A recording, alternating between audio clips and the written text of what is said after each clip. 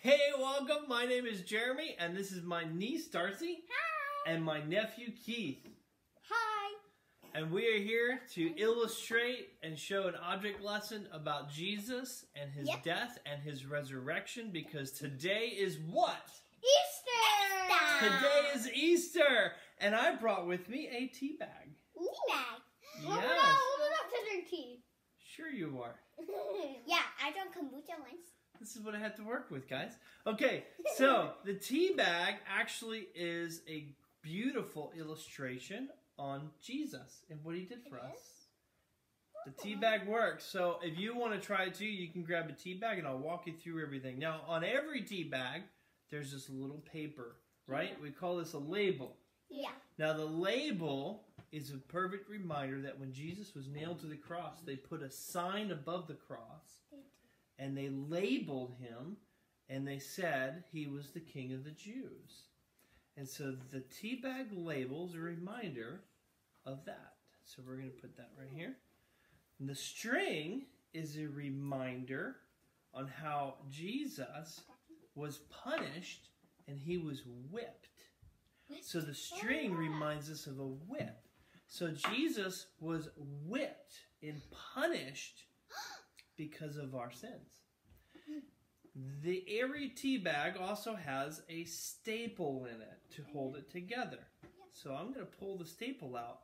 And what does the staple mean? Who wants to think of who wants to take a guess on what the staple is? Me. Go for it. I think he just got hurt. Well, he did. Keith, do you know? I think he that it might be him. Well, the staple represents how Jesus was nailed to a cross. So they took a cross and they nailed Jesus' hands and his feet to wood, to a tree. And the staple reminds us that Jesus was nailed to the cross. Now, every tea bag has tea, right? Yeah, and I think so we are going to put the tea in. Oh, no. It's flying. And go ahead. It's floating. Stir? Go ahead and stir it up. I You think- probably I should think- use hot water for this and a smaller spoon, but that's okay. Yep, okay. That's probably good, Keith. It's starting to work a little.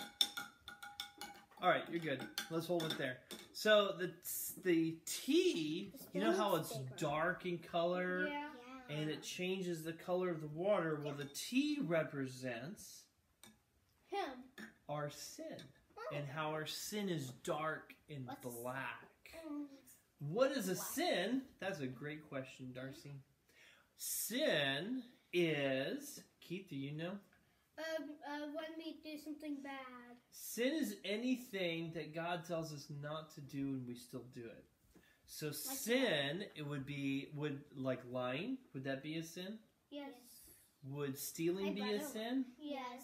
My brother Would- lies all the time. Oh, and I bet you never lie, do you? Sometimes. Yeah, okay, good.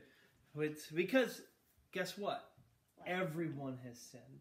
Mm-hmm. Right? Everyone. And that's what this represents. It represents sin. Now, this tea bag is going to represent Jesus. And what happened was Jesus was put into a tomb. He died. And then And they wrapped him in a cloth. Oh yeah, If and I then can get this to stand. It's kind of like a Oh, movie. here we go. Now, and then 3 days later, what happened? he came back from the dead. That's right. And what this is going to represent is how Jesus raised from the dead. Watch what happens here. Watch what happens. Jesus raised from the dead. Wasn't that kind of cool? There you go. So Jesus died, he raised from the dead, and now Jesus is in heaven. And one day he's going to return.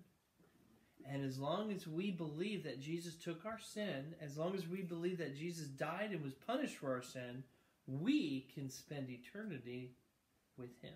Wait, so he's going to come back? He's going to come back. Oh. It would be amazing. All right. Well, thank you guys for joining us. And that wraps up our lesson for today.